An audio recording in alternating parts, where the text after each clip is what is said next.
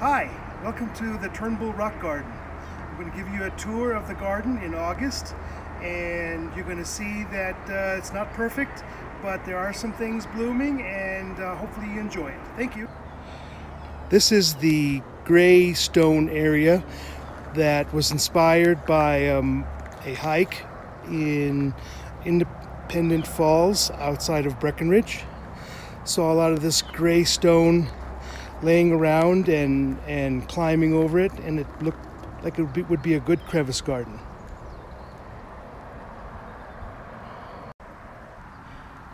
The idea is to have a natural form, so it's a berm. It's built on a berm, and the plants fill in the crevices.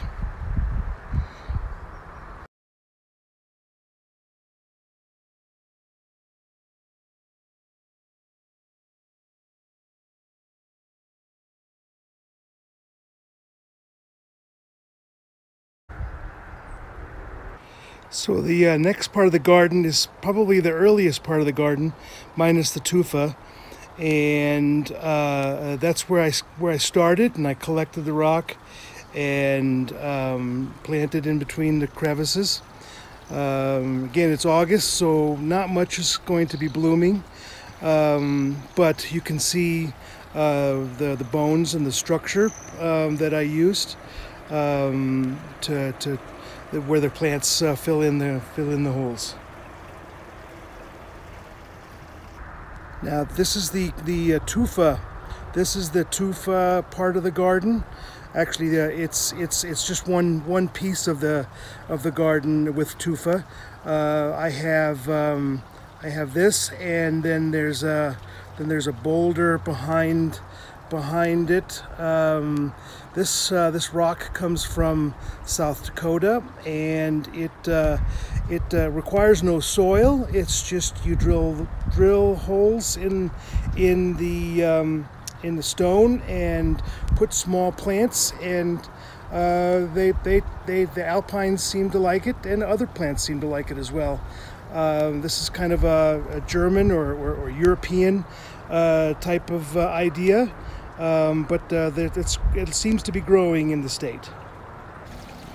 So more of the original garden, where I supported our driveway by building kind of a living wall where no concrete's used, just stacked stones to support the sand or the road base that makes the driveway, and so I decided, well, maybe it's a good way to make a garden, and well, that's what we have.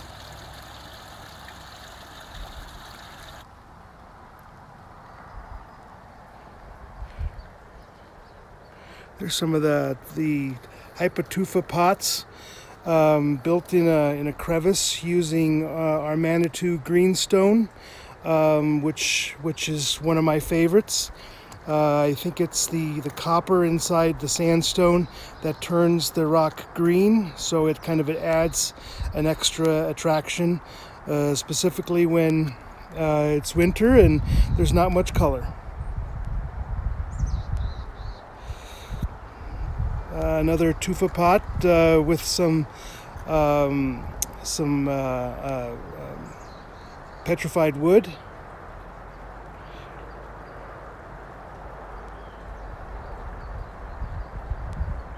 I collect rock for my tufa pots from all over the state, and this stone comes from the Salida area.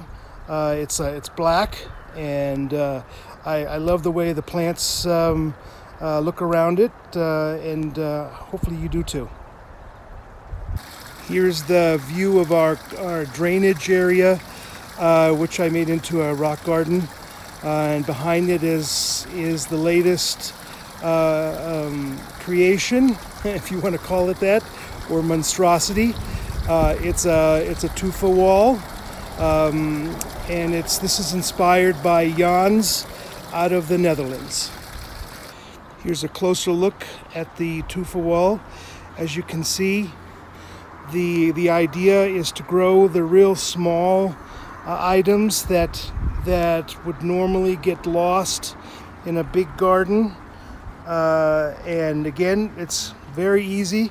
I don't have to worry about voles and deer and all those things. I just have to keep it somewhat moist initially to give the roots a chance to root inside the rock itself. The wall was built in two, actually three bits. The first is on this side here. Then I built the center, and then just recently I built the outside of that. Hopefully next year it will the plants I plant will take off, and pretty soon, in about 100 years, it'll look as good as Jan's. Here's the view of the drainage area, which we made into a rock garden. And we had a pretty heavy rain yesterday, and it looks like it's survived with not too much damage. So that's proves that, you know, using rocks to help with drainage is definitely the way to go. The areas that I have problems with the most are voles. They seem to take off. They dig up plants and make trenches and undermine the soil and cover the pretty lichen. So what I've had to do is I've had to dig up areas about 6 inches deep and put some chicken wire down so that they can't dig and tunnel underneath the ground. It seems to work, so so far, but they sometimes find little areas where the mesh doesn't cover the entire garden.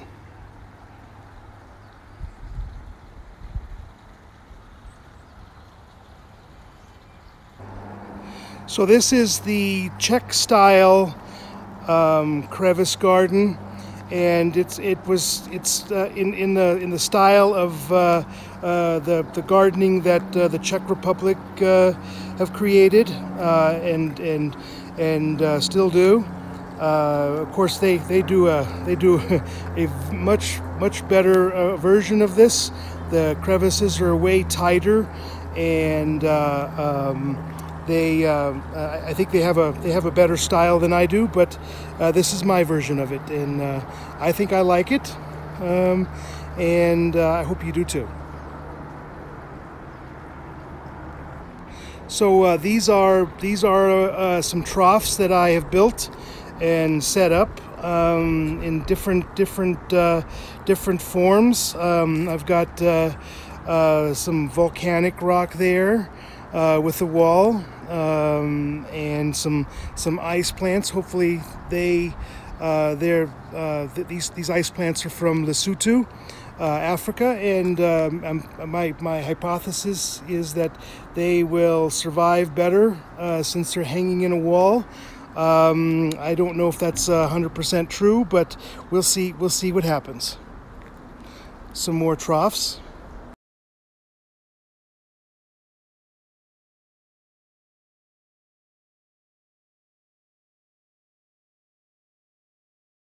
Shows you that you can grow anything in a trough.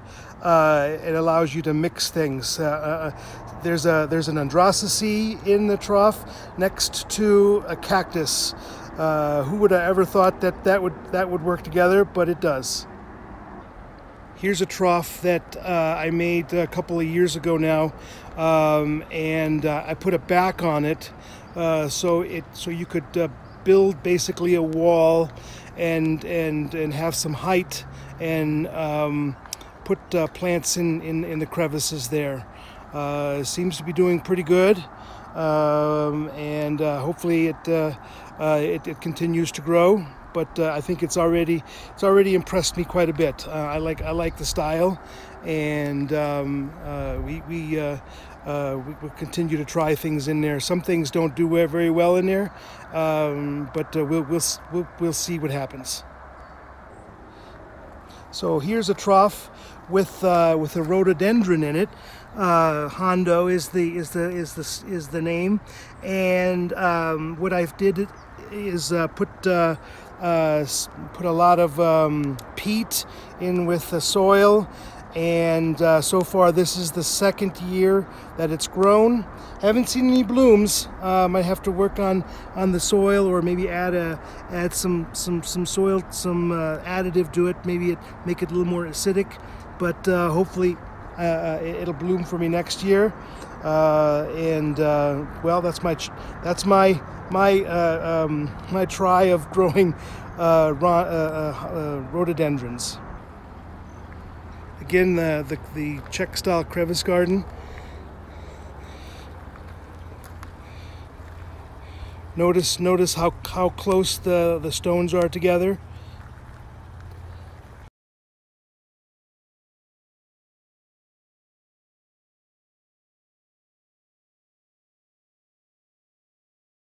Here's an overall look from the top garden. Notice the Zauschen area. Struggled with that for a long time to get it to grow. Finally figured out that you gotta strip out the soil and dig it as deep as possible, and ever since I've been able to grow it, and the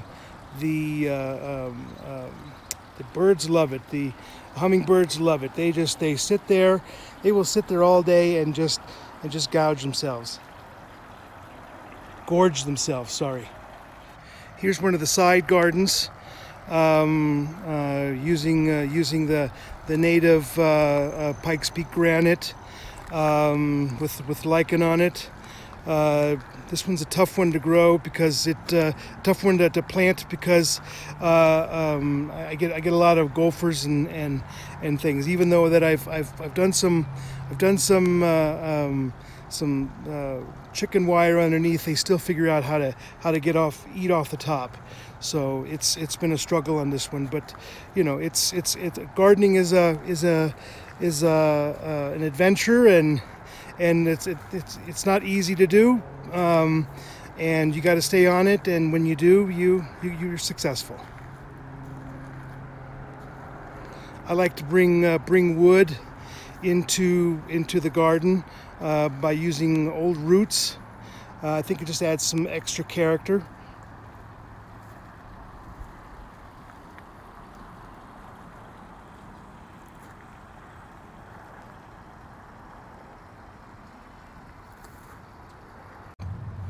Propagating cacti is super easy. All you need is the pad from one of the cactus. Lay it on its side, or let it sit it up, and you see we get the little babies starting to pop up all over. A friend of mine gave me these, and it's not been but a couple of months, and already seeing some significant growth. Some of the plant species that are my favorites are Daphnes.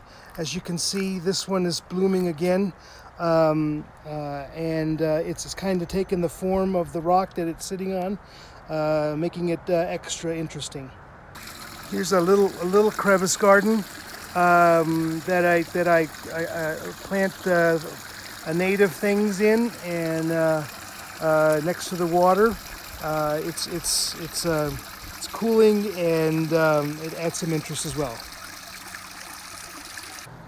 Here's a Phlox nana, and this continues to bloom all summer long. It started in June, and it hasn't stopped blooming. Again, behind it is again one of my favorite Daphnes, having a second bloom. Well, thank you very much for viewing the garden tour. I hope you enjoyed it. It's It's been a pleasure to show it to you, and I hope you come and see the garden sometime. Thank you, and stay safe. Take care.